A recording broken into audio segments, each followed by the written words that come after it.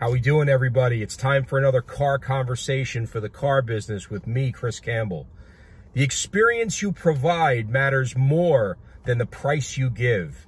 Sound crazy? Let me explain.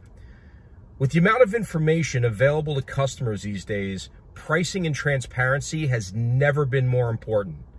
Now, coming off of a 4-year run where dealers made more money per deal than ever before, a lot of those people in the auto industry got stuck in what is commonly known now as the profit coma. So now that the pendulum is swinging the other way, customers are remembering just how they were treated while they were overpaying for that last vehicle.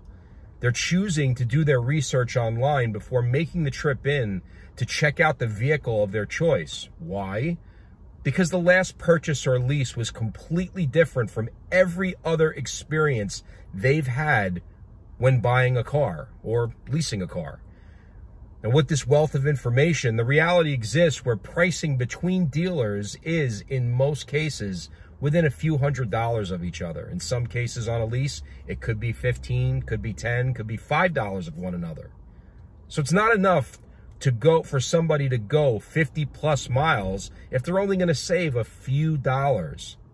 Now, with that in mind, salespeople, you have one job, and that's to make sure your customer's experience is as stress-free as possible. Your ability to listen and identify your customer's needs and wants will be the difference maker.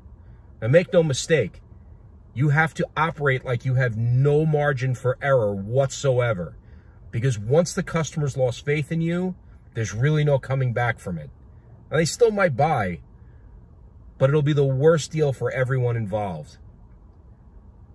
Transactional people in our industry who only view customers and coworkers as targets to conquer are quickly becoming extinct.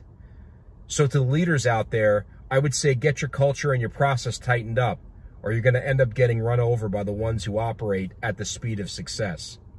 Salespeople, treat them right, solve a problem, and you'll most likely sell a car. Now, I want to hear what you have to say, so feel free to comment below or message me directly, and I'll see you next week. Take care, everybody.